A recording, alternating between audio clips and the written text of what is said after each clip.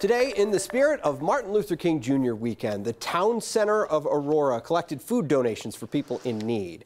They work with the nonprofit SECOR in an MLK Day of Service. They took food donations, had a QR code for people to donate money.